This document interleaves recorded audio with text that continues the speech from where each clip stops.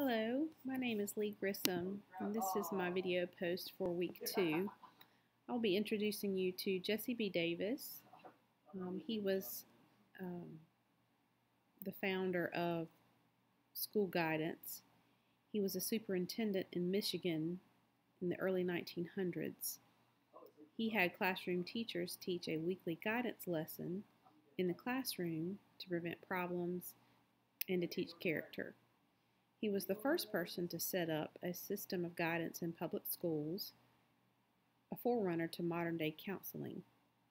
He believed in teaching students how to deal with life through education, and he focused on prevention.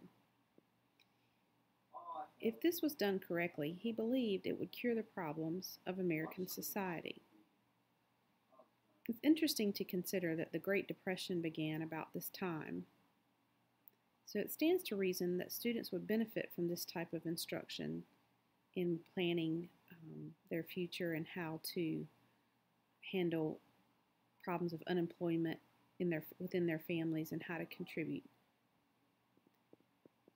Jessie B. Davis's contribution most likely affected career counseling in schools by combating unemployment through career planning and preparation. Middle school counselors today, we also focus on career counseling. And it's interesting to think about the work of Jessie B. Davis from the standpoint of classroom guidance lessons, our attempts to have students set up accounts on cfnc.org and begin to think about life after school, after secondary education, work, furthering their education in secondary setting.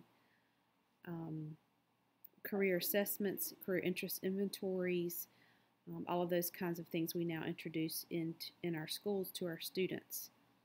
So Jessie B. Davis, in his contribution to school guidance, we still enjoy the benefits of his contribution today. We think about learning disabilities and other barriers to education in the school environment. We as school counselors work to identify those barriers to education and we work to remove them.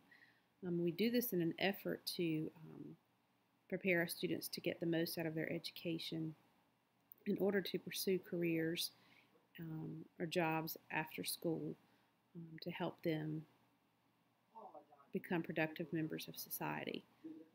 So the contribution of Jessie B. Davis is still very much relevant in school counseling today. Thank you for your consideration and your time listening, and have a great day.